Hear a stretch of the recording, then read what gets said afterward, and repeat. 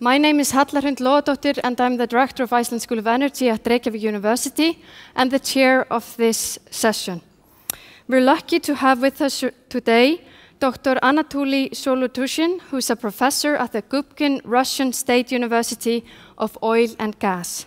He serves as Deputy Counselor on International Affairs and is a director of the Institute for Arctic Oil and Gas Technologies. Today, Professor Anatoly is going to give us a talk about opportunities and challenges of oil in the Arctic. Professor Anatoly, the floor is yours.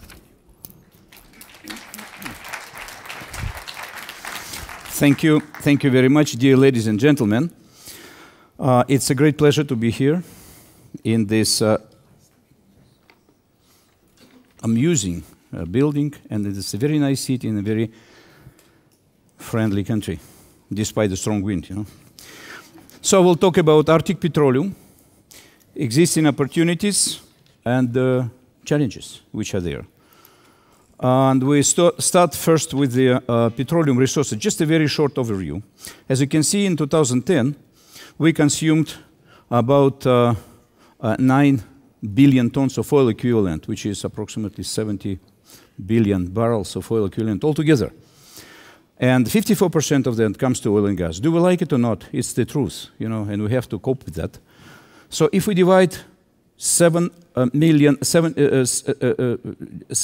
tons of oil equivalent, approximately, that's what we consumed, by 7 billion people living in the world. So we'll see that each of us consume approximately 1 ton of oil equivalent per year. And then we come with the empty can and replace it with the other one. So it goes for nearly 40 years. And the forecast for the future is also the same, almost the same. So we will consume approximately, as it's shown here. No, it's not there.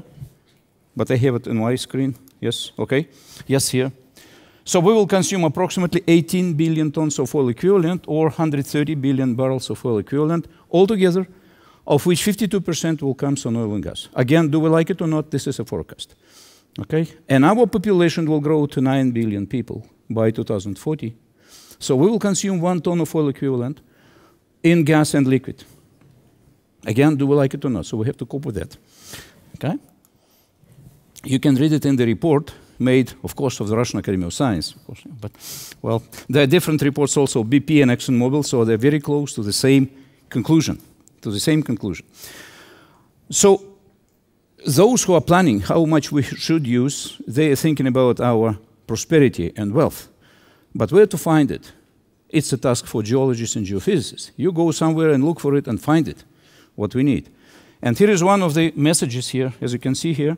60% of plant oil and gas production by 2035 will be from the fields not yet found and discovered.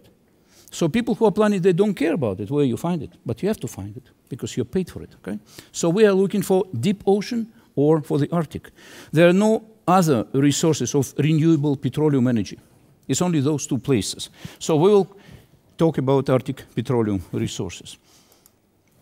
As you can see here, the 4 oceans, and the smallest in volume is the richest in petroleum, the Arctic. And the mean value, mean evaluation of that resources which are in the Arctic Ocean are approximately 264 billion tons of oil equivalent. We don't understand this number, it's too big. How big is that? We consume during the whole history of mankind approximately 230 billion tons of oil equivalent, all the resources together. So in the ocean have more than we consume. Of course, we are skyrocketing in consuming the resources, but still it's kind of a sizable amount.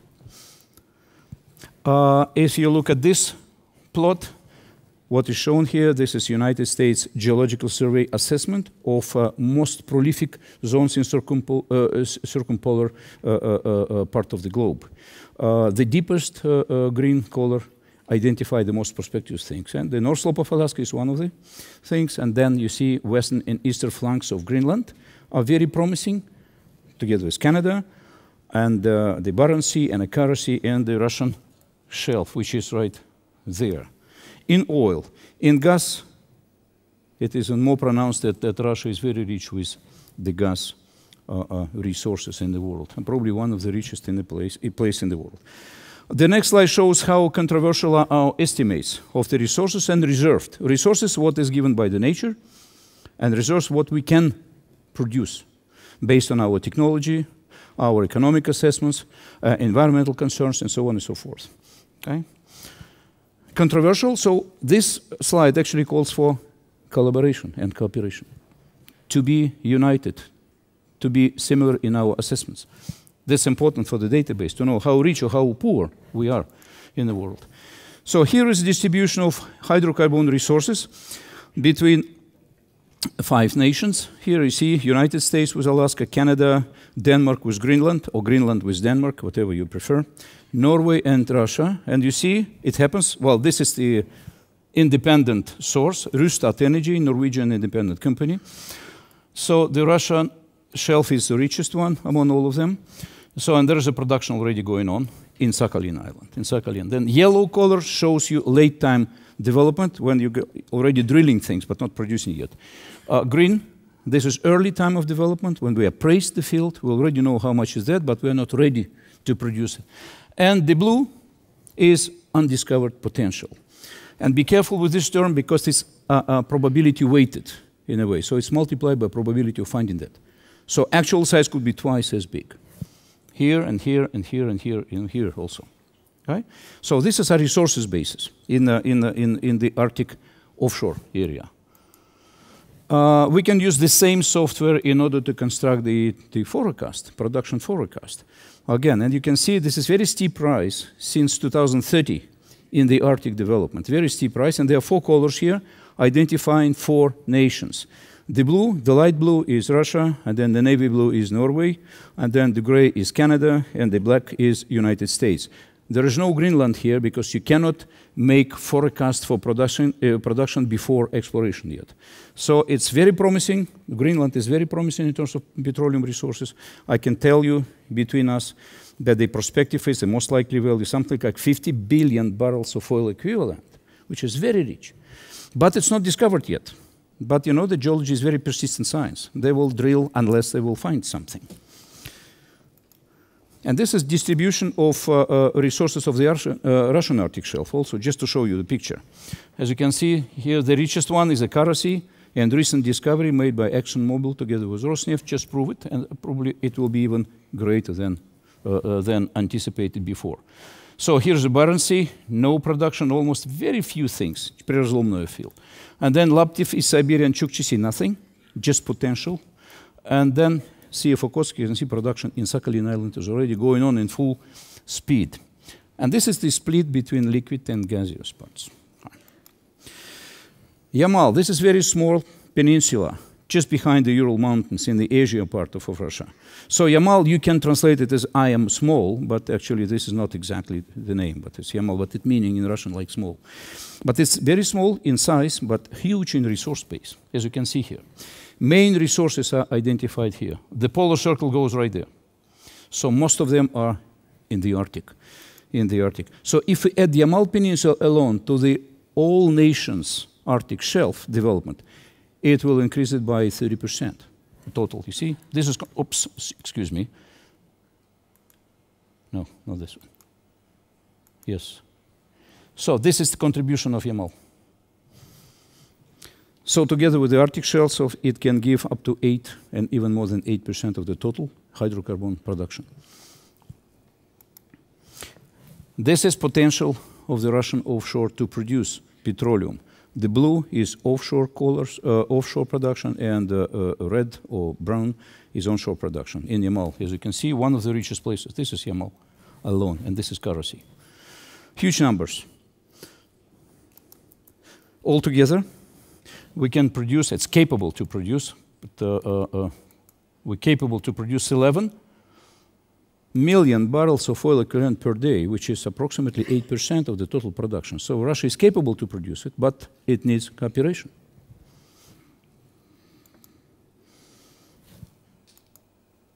Challenges and opportunities associated with the shelf development. You see, there are several expeditions. One of them is Franklin expedition, very well equipped, 130 men on board, with an excellent ship, with food enough for 2 years, and the canned water for 1 year with 1,000 volumes of books to read in his spare time. No one returned home. And the other one, Goya Expedition 1911 to the South Pole, there's only 5 people on board.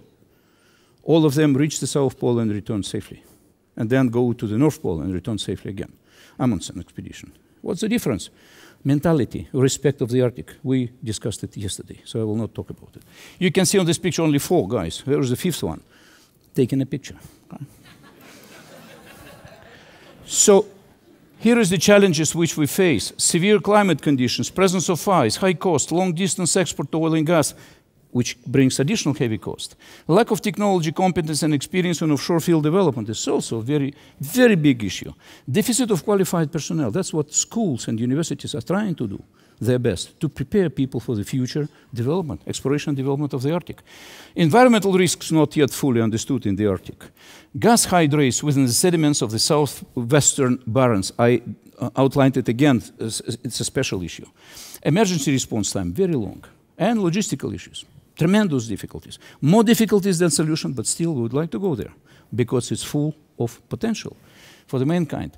So here's a technical availability map of the Russian resources. You can see the green color shows its excellent conditions. We got technology, and there's a very low risk to go there.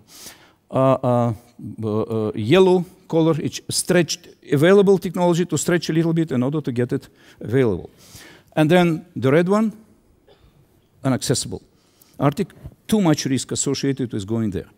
Okay, and now their statement, technical availability analysis of the fields in the Arctic shows that for nearly 90% of prospective fields and approved technology, of which approved technology doesn't exist. So we have to do something. We have to do something together in cooperation. Can Russia do it alone? Yes, probably yes, but it will take more time, more money, and it will be not in such a way that it will do it together, not as efficient. What are the other challenges? Icebergs. As you can see, they are generated from Greenland and then from Franz Josef Land here.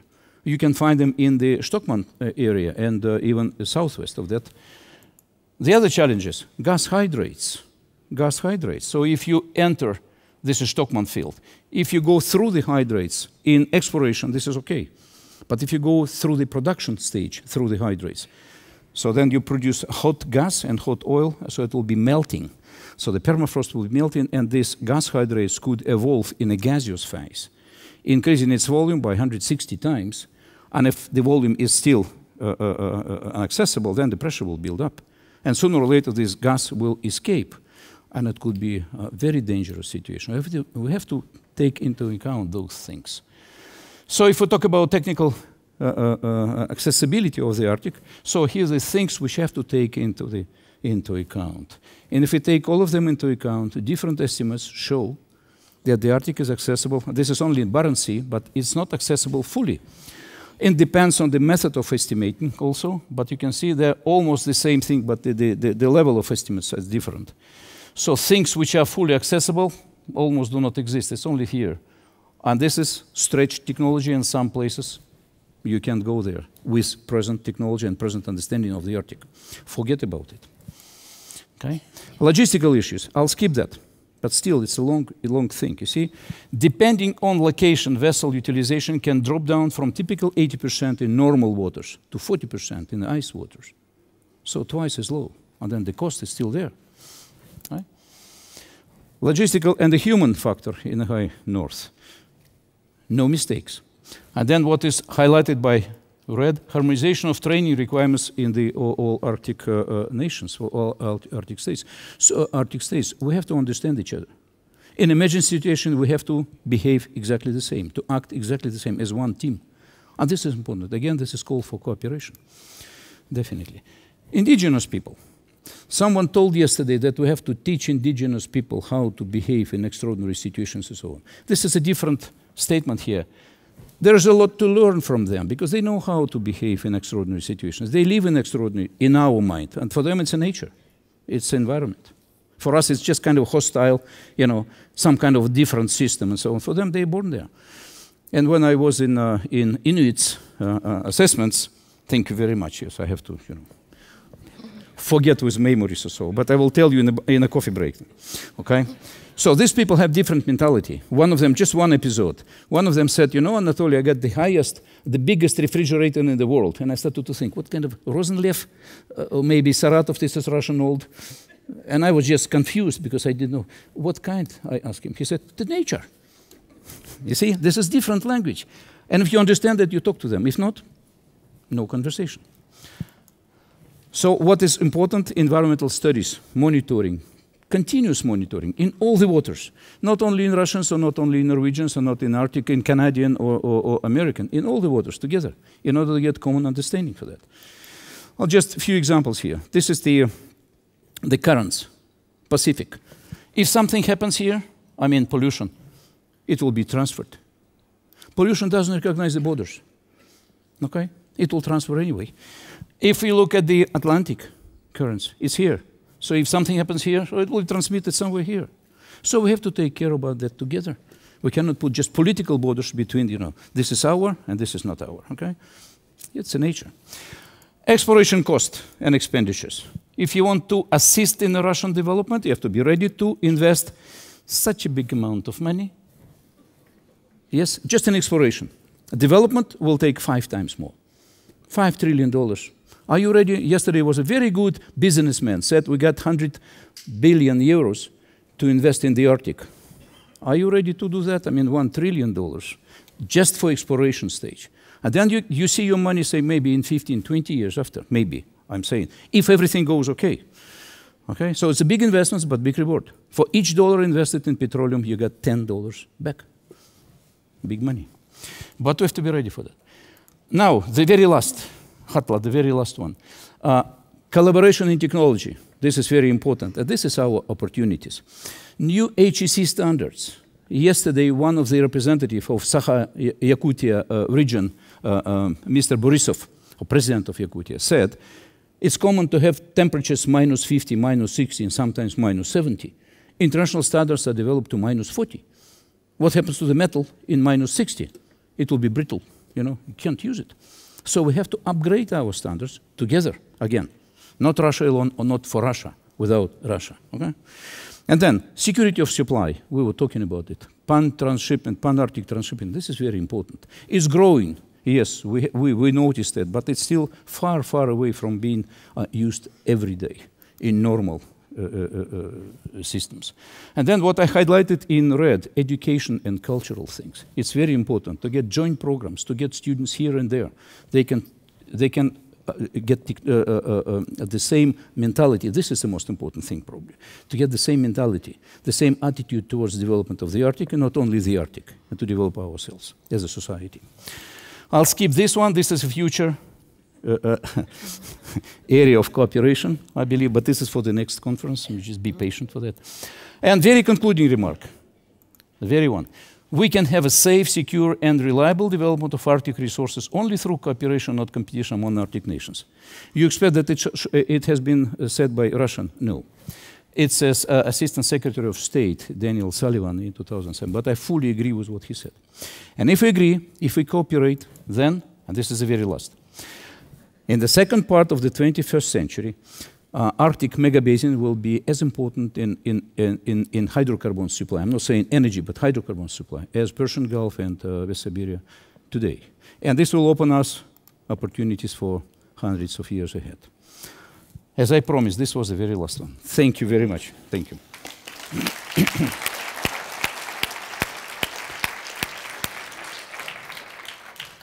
Thank you, Professor. And now we're going to open up the mic for questions from the audience. So I encourage you to come either here on my left or on my right. So if we start with the first question here from the left, could you please introduce yourself and keep the question straight to the point, please? I'm Pinkas Javed from Sustainability Tank. Now, I appreciate what you said in terms of the production of oil from cool regions. Eventually, you produce oil, you come up with a cost, and then you say that that is what you sell it for, and you assume that the consumer buys it at that cost. What you forgot are the externalities. the impact of producing that oil and of using that oil. That means that the consumer doesn't pay only what he pays at the gas pump, but he also pays through his taxes for all kind of health effects and so on, you know, which actually makes this very expensive. Now, to predict the past, yeah, I'm coming straight to the question. To the point, please. I'm coming up to the question. To predict the past is easy. To predict the future is more difficult. Now, one good prediction was Sekyamani, who said that the Stone Age didn't end because of lack of stones, the oil age would end because of the lack of oil. Straight now, to the point, please. Yeah, my question to you is, can you put down some figure of what that oil is going to cost to the economy, not to the consumer who buys it at the pump? Thank you for a very detailed question. I will say very shortly, no, I can't. And nobody can. Nobody can. Okay. But I'll tell you a story. I'm sorry for that. Do you remember how much 17 years ago the mobile phone cost? I do. I was working for Shell, and we got one mobile phone, which weighed 30 kilos and costed $30,000. And I could only call and nothing else. Today, everyone got something like that, or maybe two, or maybe three. It depends. Okay? We pay twice for that, but it's affordable anyway. And what you can do, you can make a picture of me and send it there, and we'll see it, how we discuss here. Can we think about it 17 years ago? Forget about it. Now we'll ask you, what will be mobile phone technology in 17 years ahead? Can you say me something? Probably you will answer the same as I did. No, you can't. We can't, and this is the beauty of this life. You know, we don't know what will happen tomorrow. Yeah, but my question was different. I'm sorry. Unfortunately, we don't have time for any more questions. So I will have to ask you to try to find the professor here outside of the hall later on. But thank you for an excellent presentation. Thank you. And we move to the next session. Thank you. I'll be here after the session in the room, and then after that conference until my end of my life here also available. And the electronic email is there, so please do that. Thank you very much. Thank you, Hatla. Thank you for excellent leadership. Thank you. Thank you. And now we move to another issue, to the issue of climate change. We're going to see a teaser from a documentary that is in the making, and that has the preliminary title, Climate Change and Its Effects in the Arctic. It's by Ragnar Alexsson, who's a photographer, Haraldur Sigurðsson, who's a professor, and Ingvar Snorrason, a producer. So please enjoy.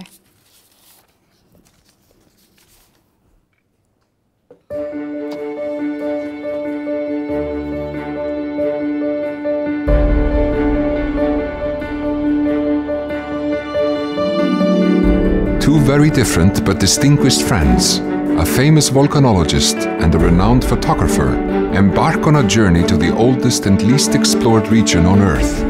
On this epic adventure, they unravel the enduring and puzzling mystery of the disappearance of the Viking settlers in Greenland. The result of their discovery could provide an important insight into the future of our planet.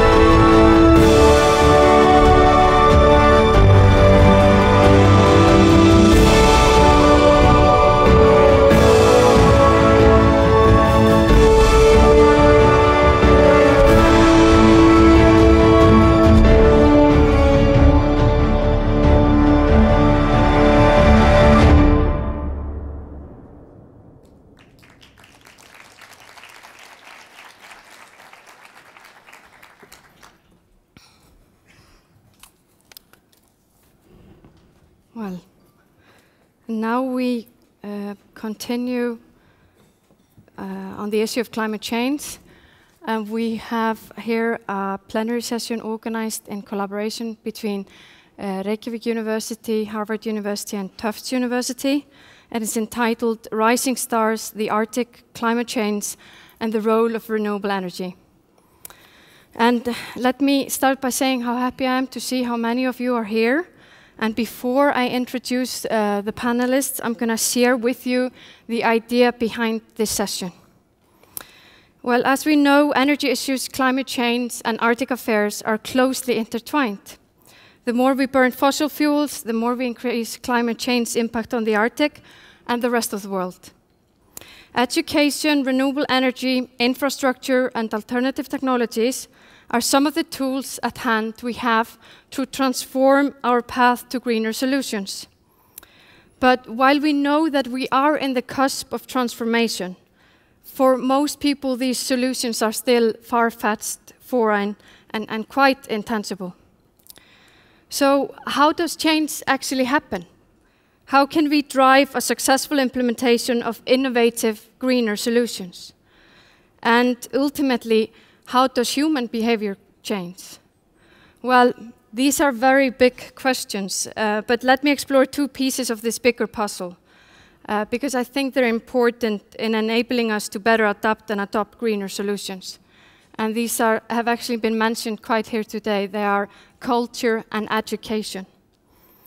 I think in order for greener solutions, we will need to ensure that cultures embrace collaboration as a norm, and each culture to value our planet as a common cause.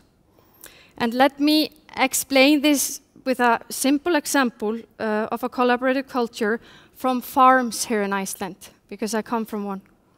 And I think it's an example that probably translates to many other places in the world. Given our few people in this sparsely populated country and relatively harsh and changeable weather conditions that I know that you have experienced over this weekend, rural life in Iceland has always required everyone at each farm and neighboring farms to work together.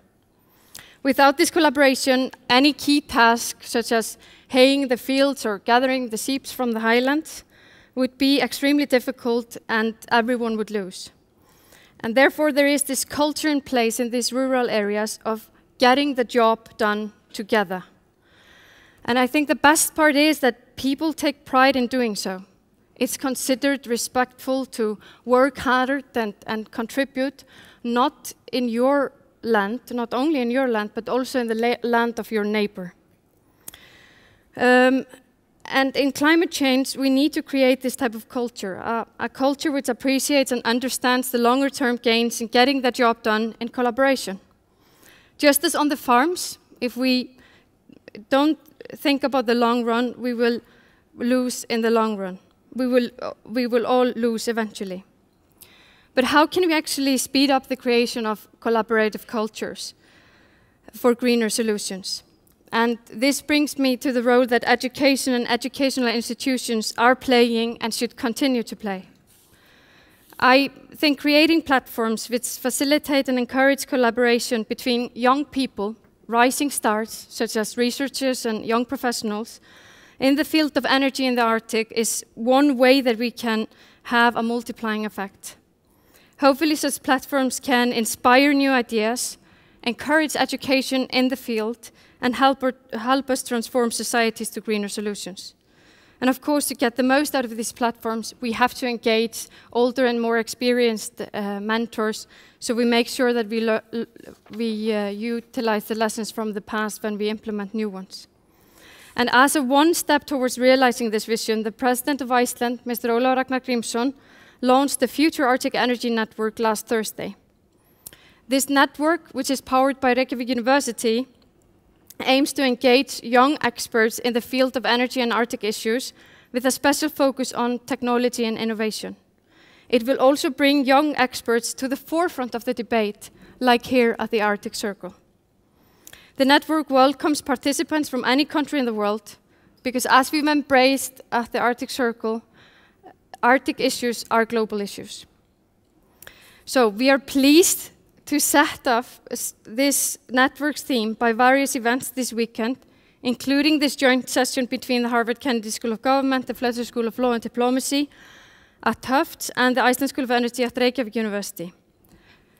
And we're especially thankful for having Dr. Muma as a speaker and a moderator of the session, because he has been a key player in the field for decades and has had an impact on students and young professionals through his tireless efforts in teaching, advising, and collaborating on new innovative ideas.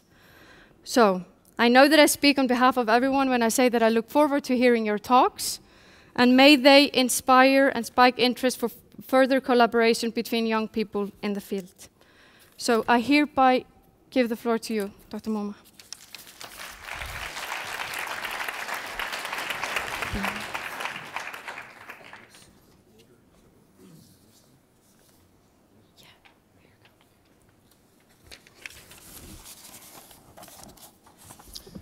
Thank you very much.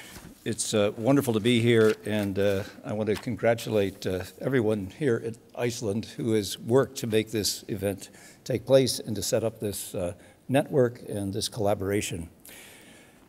I'm going to make a few introductory remarks to set the tone, and then we'll introduce each of the participants in order. Planetary history. The planet is undergoing the greatest transformation since its emergence in the last ice age 12,000 years ago. That change in climate then allowed for the rise of agriculture and the formation of cities. The benign period of climate known as the Holocene has supported the current human population of just over 7 billion people. Now, each generation has a set of tasks before it. The generation before mine found ways to reduce infectious disease and reduce human misery, and it was accomplished by that generation. The cleaning of air and water in the developed world and halting the use of ozone-depleting chemicals was the accomplishment of my generation, but there is unfinished business. Saving the climate, our oceans, and biodiversity by halting the release of heat-trapping gases into the atmosphere from fossil fuels and land use changes falls to you, the younger generation. Let's just take a look at this planetary history. This is the temperature going back to the year 1000, about the time that Iceland was founded by Vikings. And you can see it goes up and it goes down, and it keeps going. And then at the very end, there's this dramatic rise in temperature. That's what we have done through our release of gases into the atmosphere. If we go back for earlier history, 800,000 years. I don't even know if that's history. It's only history if it's human, and humans have only been here for 200,000 years. So this is prehistory on here as well. You can see that it has gone up and down, temperature has gone up and down, and carbon dioxide has gone up and down pretty much in sync with that. That's the result of planetary motions long before we were here. Notice the green line on the very right-hand side. That line, which ends actually below where we are now, we're actually at 400 parts per million, is the amount of carbon dioxide we have in the atmosphere today. But has the climate changed? Well, according to the National Oceanographic and Atmospheric Administration, September 2014 was the warmest global September since records began in 1880. It was the 38th consecutive September with a global temperature above the 20th century average. And that means that anyone who was born after 1976 has never experienced a September that was cooler than the average September of the 20th century. It just keeps going up. And of course, as you know, the ice keeps melting. It's pretty clear dramatic things have happened in recent years in terms of the loss of Arctic sea ice. This is just showing in the year 2012, which is the most dramatic, when about half of the Arctic sea ice that would have been there during the average from 1979 to 2000 disappeared. And in 2009, the first 2 ships actually made the transit through the Arctic. And that really whetted everyone's appetite to go and do Arctic drilling. There's oil and gas, as you just heard from the previous speaker. There is a lot of it. However, this morning, or today, the Intergovernmental Panel on Climate Change released the last part of its 5th assessment report, the so-called synthesis report. And let me just take a couple of quotations from it.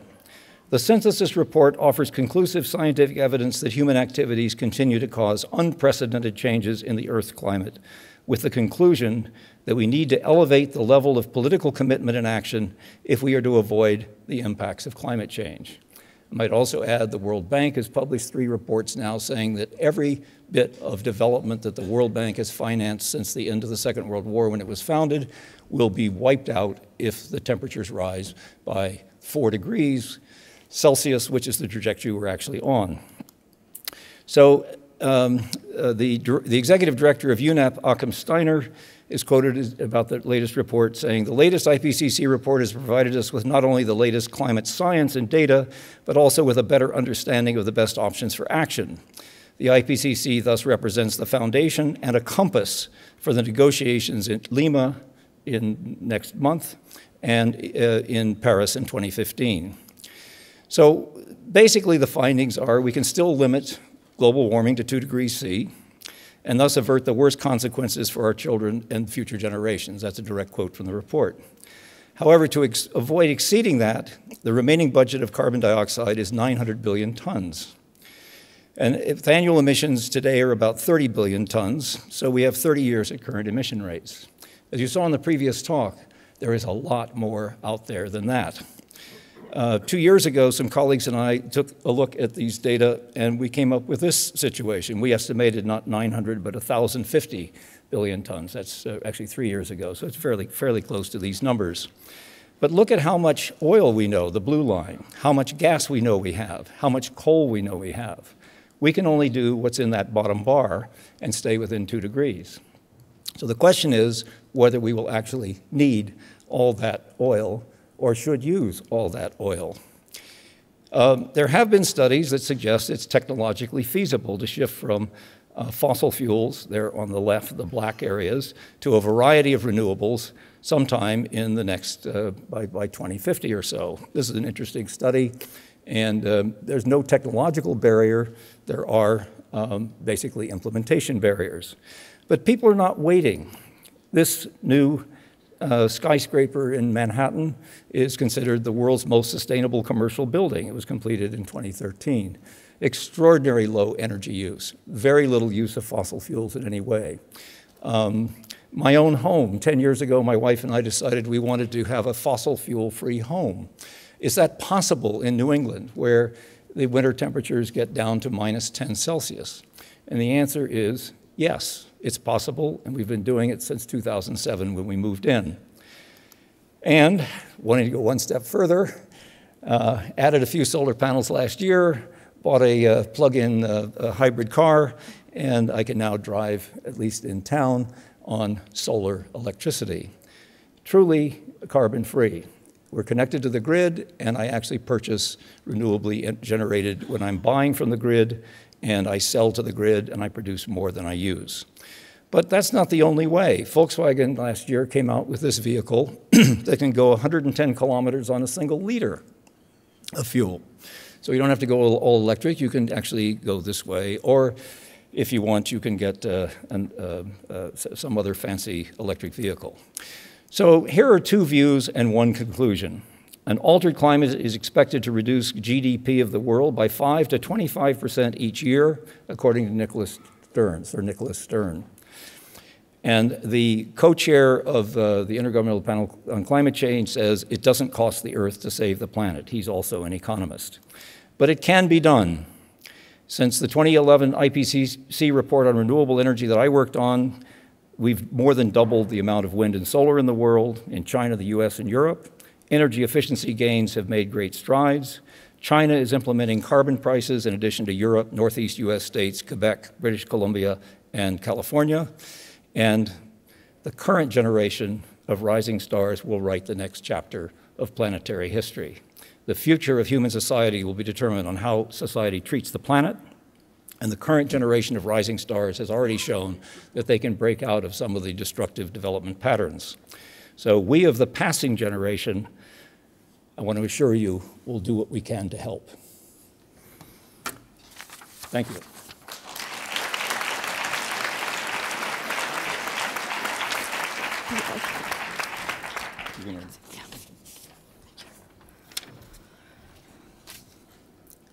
Thank you, Dr. Muma. So the next speaker we have is Mr. Samuel Perkin, who is a PhD candidate at Landsnet and Reykjavik University. He's going to talk about Greenland's stranded energy. The floor is yours.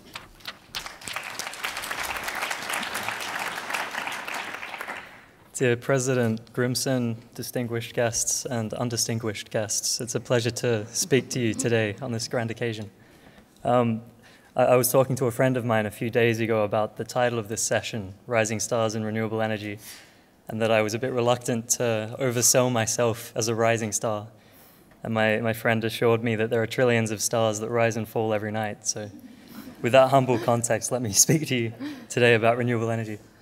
I'm going to speak specifically about Greenland's stranded energy, so the renewable energy potential they have and the ways they can utilize it, given that it's so remote compared to the demand centers around the world. So I'll start with hydropower. There was a report generated in the late 1970s by an Austrian researcher called Bartel, who estimated that the upper limit of hydropower generation in Greenland is approximately 800 terawatt hours per year. This is roughly equivalent to the electricity demand of Germany, or seeing as we're in Iceland, it's roughly 50 Icelands. This figure is quoted quite often in both literature and in news articles. So I just wanted to spend a moment discussing how this figure came about. This Austrian researcher, he calculated how much solar radiation was absorbed by the Greenlandic ice sheet over the course of a year and how much meltwater this would generate. And he assumed that this would be available for hydropower generation at a height of approximately 1,000 meters, which I think it was the average elevation of the Greenlandic ice sheet at the time. I was trying to think of an interesting way to explain why I think this is a disingenuous estimate. And so here is a picture of my childhood house. Not to compare houses with Muma, but as you can imagine, hydropower in Australia is not so prevalent, but instead we need water for consumption, for drinking and washing and gardening. As you'll see on my house, there's these gutters that we install on every slope of our roofs, and we try and capture every single drop that falls so that we can avoid using precious aquifer water or using expensive desalination plants.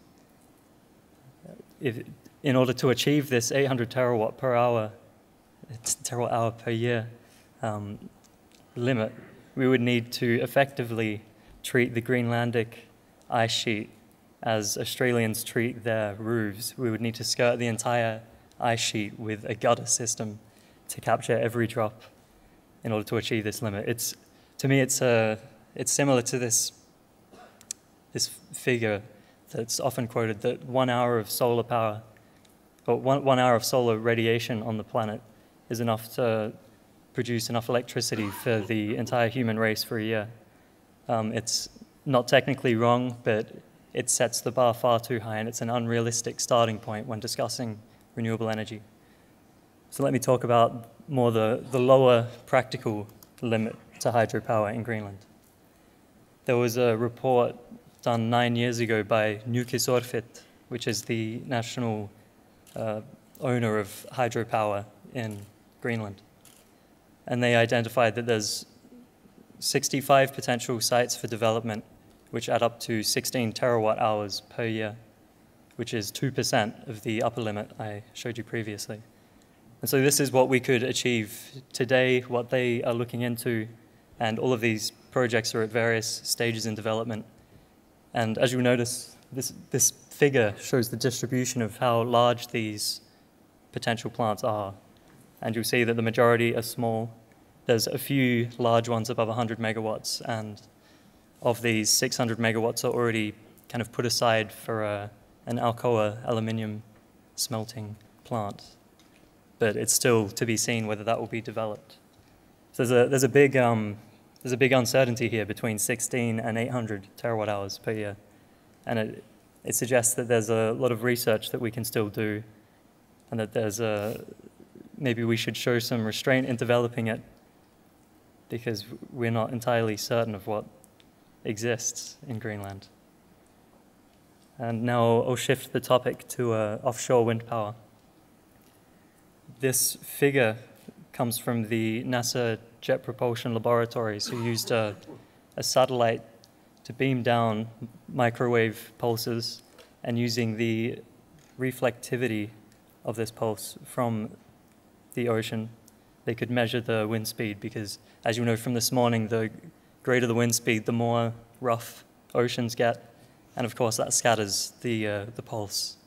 So you can use that to measure wind speeds with some degree of accuracy. And these two figures behind me, they show that there are considerable offshore wind resources in Greenland, specifically in the winter, which may not be the time that people are working in Greenland, but they are still considerable. And even in the summer, in the northern hemisphere, there's still considerable resources on the southern tip of Greenland. So there is potential there, but it's harder to discuss practical limits, because there are you can build as many wind turbines as you want, as there are spaces on the planet. So it's more the demand that drives wind power development. And so the hydro and wind power are kind of the two main sources of renewable energy available to Greenland. The tidal power also exists, but if you're not developing cheap hydropower, it's unlikely that you will be considering the development of tidal power. So let me shift to how Greenland can use their renewable energy. The three kind of basic options are that they can aim to export it to the North American continent or the European continent. They can try and encourage local growth in energy-intensive industry through mining and aluminium smelting, or they can wait. So I'll just touch briefly on each of these three options. So the map behind me shows a simplistic view of where these cables would run based on the depth of the ocean floor. In the North American case, the shale gas boom has driven electricity prices so low that hydropower plants in Quebec, which are connected to the northeastern American grid, are going underutilized. So it's unlikely that if Canadian hydropower isn't being used, that they would want to use a Greenlandic hydropower plant. And the same goes for the UK. We're considering this Icelandic link, and of course, linking to Iceland will always be cheaper than Greenland. So until that happens in the next 10 years, it's not worth considering this cable. So this option can be written off for the next decade or so. There are estimates that Greenland has quite substantial mineral deposits, and there is a drive to develop these deposits. Thank you. And to use local energy in order to extract these. But a report by the Brookings Institute, which came out recently, suggests that it's unlikely any of these developments will take place within the next 10 years. So that brings me to my last option. And I think this option hasn't really been given enough weight in this conference, that the most sustainable form of development is to not develop. And we need to, I'm not saying we should not develop at all, but we need to keep this option on the table for most things that we discuss. As one of the speakers said in the Inuit session, the Arctic is doing fine as it is, and we need to make sure that 100 years from now, we're not apologizing to the communities that live there now because we rushed in and we developed because it seemed like a great way to get a short-term gain without considering the long-term consequences. Thank you.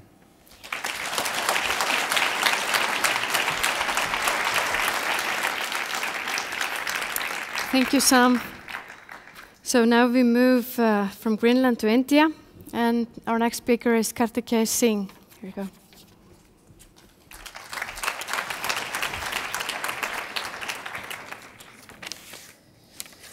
Thank you so much. Ladies and gentlemen, I stand here today. It is an honor to be here and speak to you all. I come to you as a true global citizen, a native of India. This is my ancestral home, since we're carrying on with the theme of homes. Actually, it was not coordinated. And until about 3 years ago, we didn't have electricity access, so zero carbon. And not to compete, once again, as an American national who immigrated to the United States when I was about 8 years old, and one who has negotiated on behalf of small island nations at the UN climate negotiations. And after arriving here in this high northern place, somebody who is more sensitized to the fate of the Arctic. It is only when one has the opportunity to arrive to the edge of the world, or what somebody from where I come from, what this seems like the edge, but probably is not to the people who live here, one is able to make those connections. And while a presentation that is focused on a geography that is thousands of miles away may seem unusual at such a gathering, it has been said several times throughout this conference that what happens in the Arctic does not stay in the Arctic. And similarly, what 1.2 billion people in India do has an impact far and wide, including right here in the Arctic. And while India slowly but surely attempts to reignite its long-standing relationship with the Arctic that is established by signing the Svalbard Treaty in 1920, perhaps the lessons of how India provides electricity to 400 million people without electricity access can foster cooperation. And cooperation not just between countries of the Global South, but between countries of the Global South and those of the North and the High North. Ladies and gentlemen, the reality is that we will be living in a high-energy planet for the decades to come. 1.6 billion people do not have access to electricity, and 2.6 billion people still burn biomass for cooking, the impacts of which will be felt here in the Arctic. For too long, the debate on climate change has neglected to envision what bringing these people who currently live in energy poverty out will, and provide them with genuine energy access for thriving and not simply surviving, will be like in a climate-constrained world. The markets and cultures may be diverse, but unpacking the factors is very important to study how diffusion and scaling of low-carbon technologies needs to take place in order to avoid the worst impacts of climate change. And the truth is, under current scenarios, India cannot help the world achieve a 2-degree target that we heard about this morning in the fight against climate change. What you're seeing here to the left is a graph of one of the largest sort of energy planning exercises undertaken by the government of India, of the various different energy scenarios and the mixes that are being planned. And what you're seeing on the right is the impact in terms of carbon dioxide of these various scenarios. And the scenarios stretch from oil and coal heavy to the most renewable intensive. And a simple exercise of carbon budgets and what India would need to do in order to achieve a 2-degree target would place its emissions where you see that orange bar, and it is nearly half, less than half of what each one of those current scenarios presents. And the reason this is so is because India needs to expand its energy access. 400 million people, as I said, do not have access to electricity. 70% of the population burns biomass for cooking. And 40% of Himalayan glacier melt, this has an incredible localized impact, is happening as a result of black carbon emissions from the particulates. The 650 million Indians who were lucky to get electricity access in the last 3 decades are responsible for up to 25% of India's growth in carbon dioxide emissions. And we know that as 400 million more Indians are provided access, India is going to need to focus on this sector in order to continue to reduce poverty. So while India may not be able to handle a scenario of strictly allocated carbon budgets, what it can do is provide an understanding of how one rapidly deploys low-carbon technologies. And this is what I'm hoping to do through my work. And I've just returned from India, and it's been an exciting time studying the innovation in the energy access space. The map you see behind you is a foolish attempt to capture data from around the country, both through field visits and interviews, to study how this innovation is taking place. It's an annual market of $2 billion in the off-grid energy space.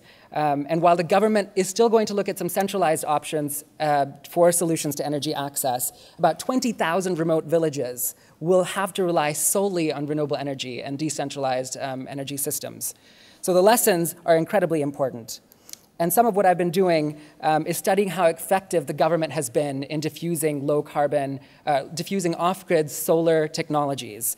The green dots are respondents of surveys of authorized solar retailers that chose to actually participate in my study. The rest either complained or yelled at me. But what I managed to extract was really interesting because it throws into question some of the data that we know exists about how much solar already is on the ground in India. And some of these figures already question what the IEA has put out there in terms of off-grid solar products being deployed in India. This is an underestimate and would blow some of the figures from the IEA out of proportion. And this is just a more formalized market. There are a large number of innovations happening across the country in the informal sector. People like this gentleman in the Sundarbans, which is the mangrove forest area in the border between India and Bangladesh, which will have some incredible impacts and will be closely tied to the Arctic, are picking out products and creating their own off-grid solar systems to power everything in their home, including satellite television. And he has access to the Real Housewives of Miami, probably, and doesn't know what he's watching, perhaps. But there are people that are figuring out innovative packages for selling solar technologies. And some of the things that I'm finding, and the reason I'd like to call them observations because they are observations at this point, I'm hoping to continue unpacking them, is that it is a business of leads. When we're talking about a decentralized market, everybody is a player. And the different key players that I'm meeting are pointing directions in middlemen and people who are taking a cut of the profits. But if that's what it takes to get solar on the ground and diffuse and play in this market, perhaps that's something that we need to look at as investors and innovators. There are complex networks at play in distribution of solar. If you know anything about Amway in the United States or innovative ways that companies are selling makeup where you make money off of selling products, it's also being translated into the world of solar, as is the example with this company, which has seen record profits in just the last 2 years in sales in the state of Bihar through their intricate network for diffusing solar. And once again, because it is an academic study, I'm looking at diffusion and the impact that word of mouth has on diffusion. So each bubble sort of represents an individual that told somebody else and influenced other people to make purchases in solar. And it's incredible to see how this plays out in rural India. Some questions that come up in this process is financing for whom? Do we have a false sense of how poor people save? Quite perhaps. Because I was finding innovative ways that people were managing to save and had the purchasing power to purchase solar products. And of course, the prices are also coming down. And the reasons for purchasing are also different. With low-cost appliances coming online, it's further diffusing the products. I'm getting the music here. And perhaps the most important thing is that people like this gentleman are getting simple training to create entire kits of off-grid solar lighting systems to be able to sell. And they're far outstripping some of the more well-known business plan competition-winning companies that we hear about. And perhaps it's time to look at how we can strengthen these networks of people we might not consider very educated, but who are fully capable and embedded in the ecosystems which are so important to sustain a product and a technology like this in the field. So in conclusion, I'd just like to say that it's important to bridge the gap in dialogue and policy between climate change and energy access for a more secure environment in the Arctic. The solutions to address energy access will be centralized as well as decentralized, and some of those solutions include geothermal and microhydro. And understanding diffusion patterns for technology and the ecosystems in which they are deployed is critical to scaling up of low-carbon technologies. In my short time here, I have managed to venture out beyond the city and catch a glimpse of what rural Iceland looks like. Scattered homes, sometimes miles apart, small communities, lone lights amidst a sea of darkness at night. This is not unfamiliar scene to the part of India from which I come. The challenge there, however, is that decades of underdevelopment, missed opportunities, and playing politics with power. But as India awakens to a renewed mission of fulfilling this promise of power, it will serve as a testbed for humanity on how low-carbon technologies can be diffused for the base of the pyramid and remote communities around the world. As we are bound together in facing this challenge, we are also bound together in finding the solutions. Thank you.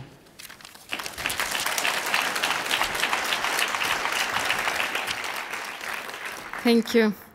And next we have Trisha's room from the Harvard Kennedy School. And I guess we're all looking forward to see her childhood home.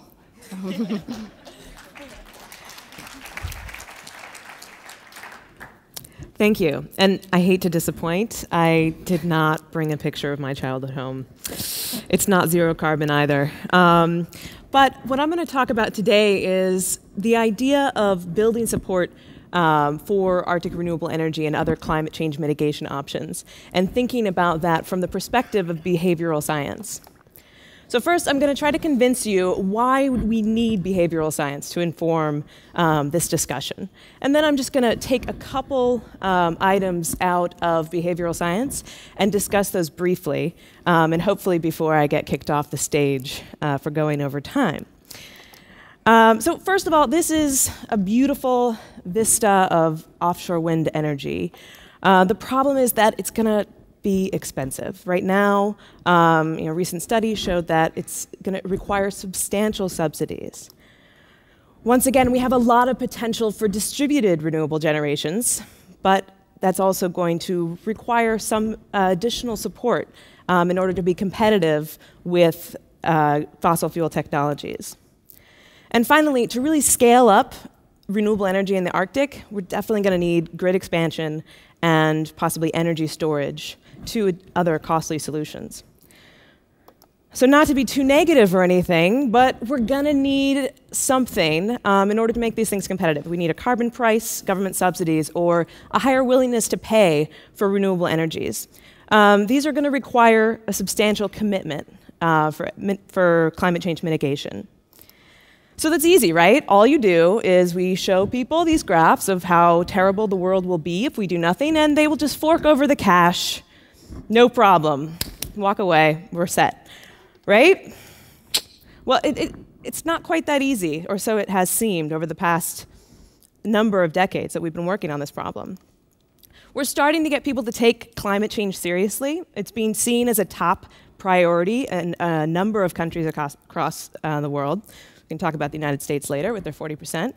But there's still wide disparities in how much people are willing to pay to address climate change.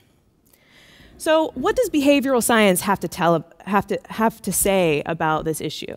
Like, clearly we have this disconnect between the information, the weight of the problem, and the willingness to really step up and put forth the necessary resources for the solutions. And I just want to say that, first of all, we really need to stop and appreciate how complicated climate change is. It takes an extremely daunting cognitive effort just to wrap your head around the problem. And that makes it particularly conducive to issues that come up when we have limited information, limited cognitive capacity, limited time, and judging by the number of people checking their emails right now, limited attention. So as a result, we take a lot of shortcuts. We have biases, we use rule of thumb thinking, and we don't always optimize. So behavioral economics is working to try to figure out how to better connect people with the information and to better design policies that are going to help motivate people to take action or at least behave optimally. We've already seen from the other talks, sometimes optimal, we can discuss what's optimal and what's not, but we want to make sure that we can get us to that point once we have an idea of what we should be doing. So lesson number 2 is that framing matters. Frames are, you can think of a frame as an interpretive storyline that set a specific train of thought into motion. And it's communicating why something might be a problem. People are going to make vastly different decisions depending on how a situation is framed. Now, here's a couple different frames that we can use to connect more people to the problems of climate change and the solutions. The economic development frame has been very popularly used in the past couple of years and seems to be effective. Technology development, nostalgia, think about never having a white Christmas again. That appeals to people, and they can feel that in a way that they have trouble connecting with graphs and numbers. Private property is a good way of thinking of appealing to a more conservative mindset. And also thinking about safety and insurance. So people have a diverse set of experiences and viewpoints, so we should expect a diverse response to the same information. It's not enough to simply put your research out there and expect it to be understood and incorporated into people's behavior. So the third lesson I want to draw from behavioral science is the idea of time inconsistency and hyperbolic discounting. So in climate models, when we're trying to inform how big of a carbon tax we should have, or which policy options are viable, or how much we should really be doing, the social cost of carbon is extremely sensitive to the discount rate used in the analytical model. And the disagreement over whether that rate should be 3% or 5% or even 7%, 1%, 0, leads to huge ranges of estimates in the social cost of carbon. This adds to the uncertainty and kind of provides fuel for the fire of people who want to delay action due to uncertainty, whether for legitimate or less legitimate reasons. So behavioral science suggests a different approach. So we'll do a quick audience participation here. Would you rather have $10 in cash right now, or would you rather have $15 next week? Who says $10 right now? Oh, you guys are very savers. $15 next week? Wow, man, this is a different crowd, because I'll tell you, the studies that have been done have shown that to be very flipped. So you guys are all very future-minded. I guess it's not that surprising. So if you said $10 today, then you're exhibiting a high discount rate. Would you rather have $10 in 5 weeks or $15 in 6 weeks? Who would rather have $10 in 5 weeks? $15 in 6 weeks? Okay, so even though you guys are very future-minded, we saw some switches from the first scenario to the second scenario. If we had a constant discount rate, we wouldn't see that switching. So we're showing time inconsistency. What that leads us to is the idea of hyperbolic discounting. It captures this inconsistency, and it's more appropriate for long-term problems. So immediate benefits are still more valuable than benefits in the future under hyperbolic discounting. Here we have the blue line represents hyperbolic discounting. And we have the green line is just your regular exponential or compound discounting. And benefits don't decay so quickly to zero. So basically, with hyperbolic discounting, it better represents the idea that we still can care about the far future, even if we care a little bit more about what happens today than what happens tomorrow. So this has a huge impact on the estimates of social cost of carbon, which is something we should care about when we're thinking about communicating the level of uncertainty and the level of action we should be taking today versus tomorrow. And I've got my concluding thoughts right in time, almost. So in conclusion, with our current technology, renewable energy is going to require some additional public support. Hopefully we'll see the sort of technological developments that are going to bring down those costs in short order, and it'll soon be cost competitive with fossil fuel technologies. But in the meantime, we're probably going to require some subsidies or a carbon tax. Now, in order to build public support to pay these higher prices, we need to understand how people are actually processing the information that we're giving them about climate change and using that information to make their decisions, whether it's whether to install more energy efficient technology or whether it's to vote for the guy who's saying that we want to put wind power as a top priority. And I think that we can take lessons away as practitioners and policymakers. We can already incorporate the many things in behavioral science that helps us behave or helps us build better policies or communicate better with our constituents. And additionally, much more research is needed to understand how to apply these concepts to climate change and renewable energy. I hope to be generating some of that research in the future, and I hope to get some collaboration from people in this room on these very important questions. Thank you.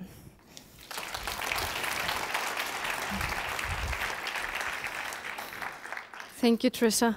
Now we move to our last speaker, Xu Liu. The floor is yours. Thank you. Good afternoon, everyone. It's my great pleasure to be here, as I've learned a lot about the climate change is some kind of a great challenge facing the human beings. It's not just one country's challenge. It's not raised by one country. It's a challenge facing our world. But I should point out is that this challenge is especially the challenge for the developing countries, especially the challenge for the countries that most vulnerable for the climate change, like Iceland, like the Arctic countries. Here I will present some kind of basic ideas, informations, learnings, and experience of China's, what China do in response to climate change, and the challenge of China's face, and some kind of opportunities China have. I hope this information can provide you some good experience or insights to helping us dealing with our climate issue. When we talk about China, we actually talk about a country that has a very, very big scales. Its population is 1.4 billion. And I should notice that in terms of manufacturing perspective, China is already the #1 in most kinds of manufacturing products. If we calculate just the China as alone for its production of steel, cement, coke, and glass, it's already more than half of the global total, which means China alone is larger than the rest of the world. And you can see here in terms of the carbon emission, which is a major greenhouse gas emissions, that's how to say the major contributor of the climate change. We can see they have the very, very fast, okay, yeah, the point, very fast increase of China's carbon emission. That's just past the US in 2007. Now the total amount of China's CO2 emission is already equal to the total emission that US and EU get together. And if we divided this emission into the year by year, we calculate how much emission that new increased in each year. This figure shows that if we calculate this, you can see that China's total contribution is almost equal to the 70% of the new increased emission in just 1 year. And in India contribute another the 20%. If we added China and India together, we actually have the total new increased emission every year. This is because the major developed countries like US and other countries, they already decrease their total emission. And what's the most important thing is if we look at this emission by the per person terms, like the per capita, this is my one of the very fresh research I and my colleagues, we just submitted last week into the Nature Climate Change. We calculate every person's carbon footprint, which means we added all of the carbon emission into your individual activities, like how much emission related to your house, how much of the emission related to your cars, related to your food. We added this up and we calculate all of the world. You can see that average China's value is very low, and this is average world value, and also some kind of other major developing countries, they are comparatively in a very low value. But if we disaggregate China's population, depends on their income groups. Here is in total 13 income groups. And here is the people lived in rural areas. Here is the people lived in urban areas. Here you can see that this is the most richest Chinese. What their per capita carbon footprint is already equal to the level like the UK or even the higher than Japan. The point is, we know that they have the 4 million people lived in Arctic cycles or the neighbor countries. But for China, every year, they have more than 14 million people that from the rural area come into the city to become the citizens in the urban area. So this means that per capita emission will increase very fast as the transition. And China adopted the climate policy, like to reduce the per capita intensity, to reduce the carbon intensity, and as an indicator, and located these intensity indicators into the regions. You can see that this indicator into different regions. China used this indicator as some kind of a criteria to judge the performance of the local officers. So if the local officers fail to meet this target, then there will be like affect their promotion opportunity. What's the kind of effect of this strategy? You can see that among the China's history, like China adopted this strategy into the 5-year plan, and this actually performed very well. You can see the fast decrease of the intensity, except this one, because they have no target, no such kind of a target has been allocated. But China performed this target by closing the low-efficient small factories and build a very large capacity of the new, like the power generation factories. And the total effect of the close of low-efficient factory, the capacity of the production could equal to the total production in UK. Here is just a figure to show how the effect. Actually, we should acknowledge that China contributes a lot of the emission reduction. The value of China's close of the emission is much larger than the total emission reduction that has been achieved by the total developed countries since the sign of the Kyoto Protocol. And what's the real challenge for China's facing is if we calculate the trajectory as a business as usual, and the scenarios that we need to control China's emission into 2 degrees, you can actually calculate how much of the areas that is emission we need to reduce. These areas, the area we calculate how much the emission equivalent to is equivalent to the emission that we have been produced in the whole world. We have been produced. So this is what we require to reduce. And we have the administrative measures for the emission reduction, but we need some more actions like market mechanism, like policy innovation, and some kind of financial ends. Through this, we can achieve the low carbon development for China. I should point out I have no time for further introduce this part, but the opportunity is also huge. If we can just look at the renewable energy, the scale of the how much of the market that can be provided by the renewable energy, it's actually just for the Cape and trade carbon system. The scale is already equal to the total oil market right now. And by 2020, this market system can be doubled their scale. So this is kind of also create a lot of opportunity for China and for the world. Thank you.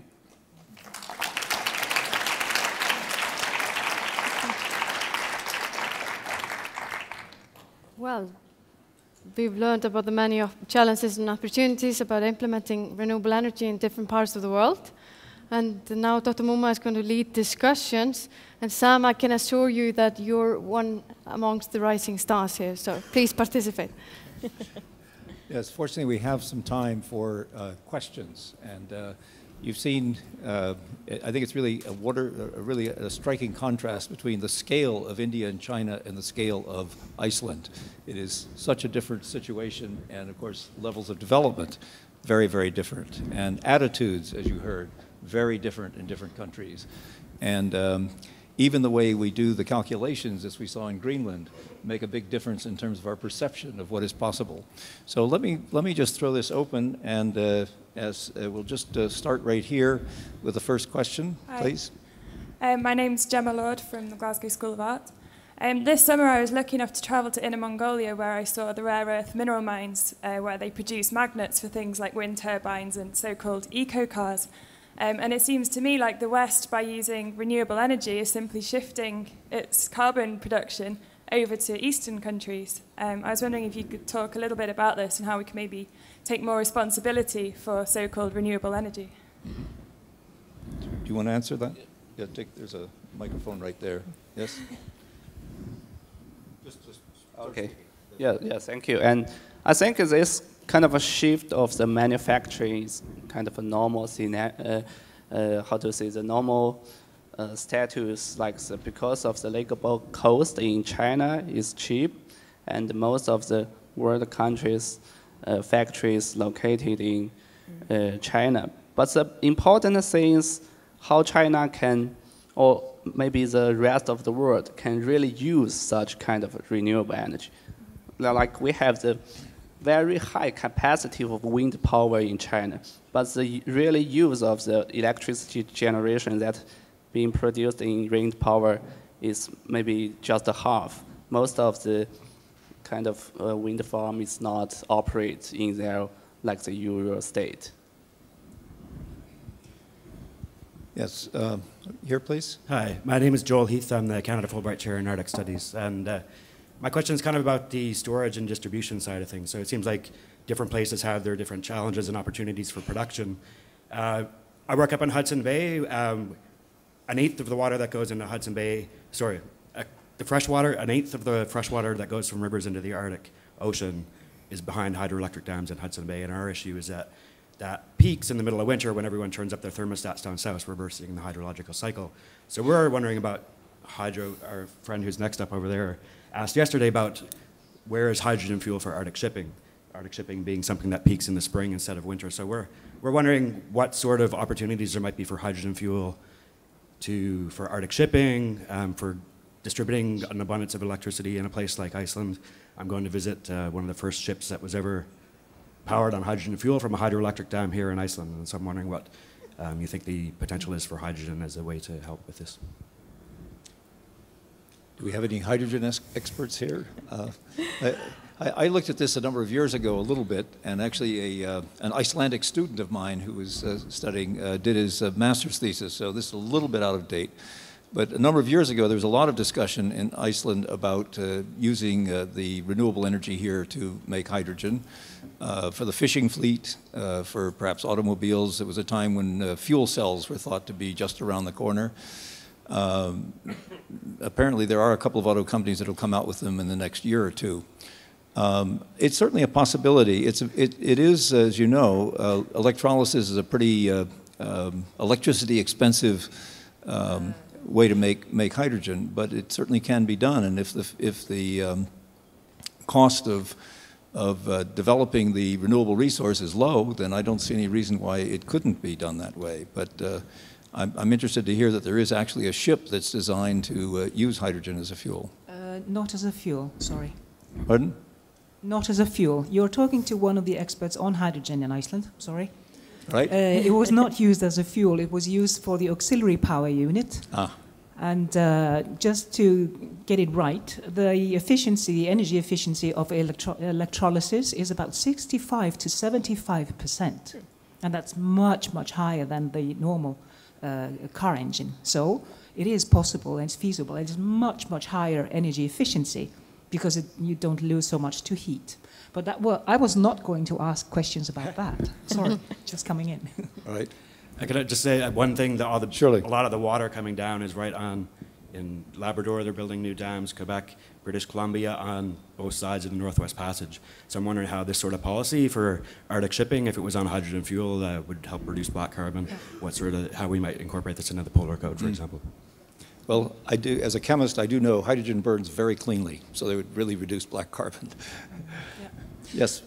I miss delegates from Greenland this year, but last year it was emphasized again and again how infrastructure is really needed in the Arctic area for the people that live there.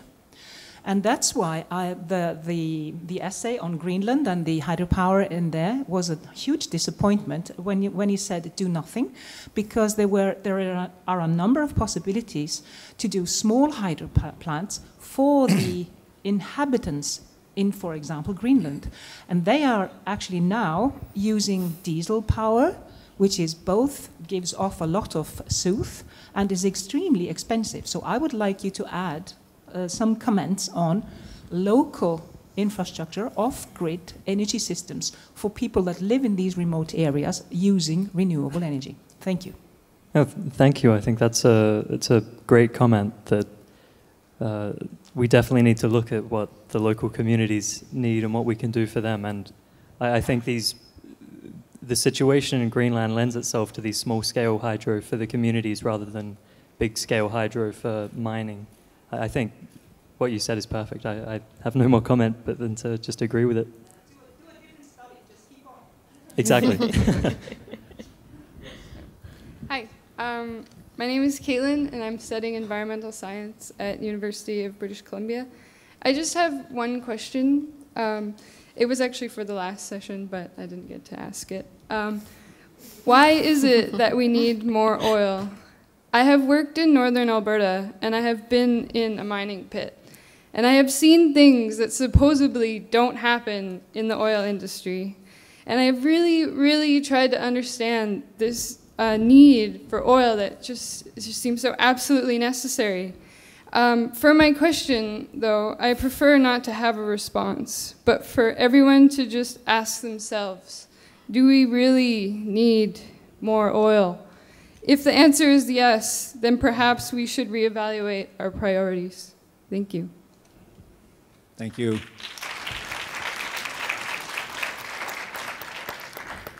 Yes, please. Hello, Dr. Demin de George. I'm a Reykjavik-based consultant. Just a comment on Samuel's informative presentation on Greenland and its potential.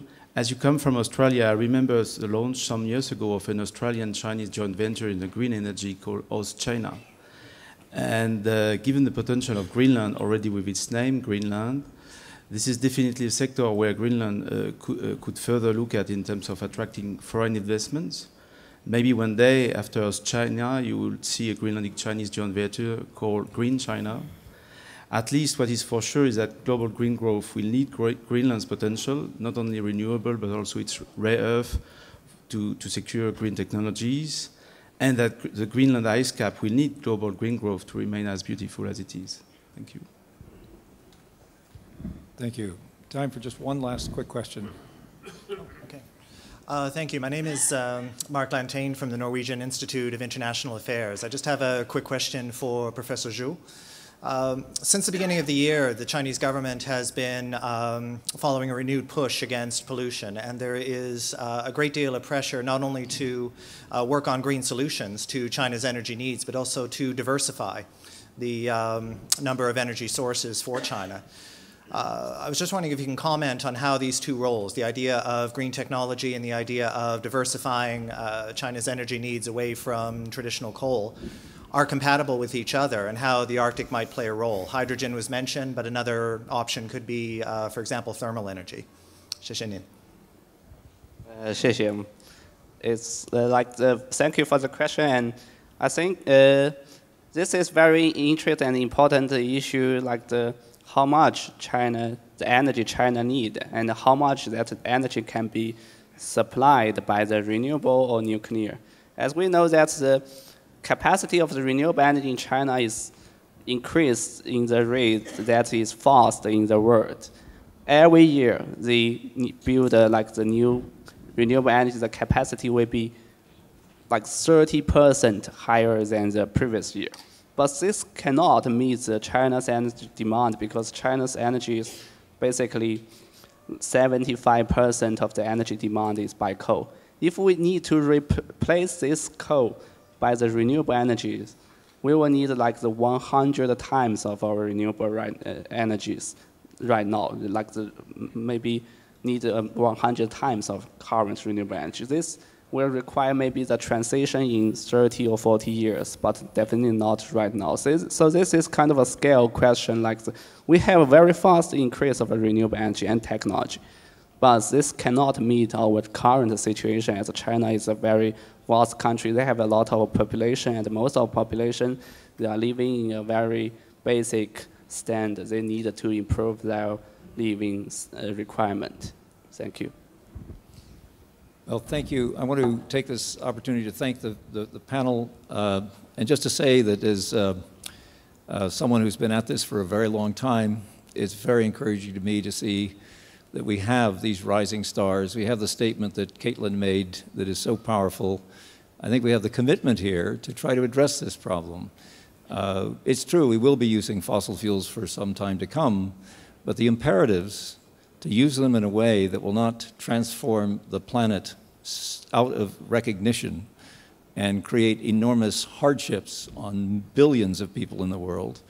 And as the figures from The Economist show us, the cost to our economy of the global warming of 4 degrees is in the range of 5 to 20% per year.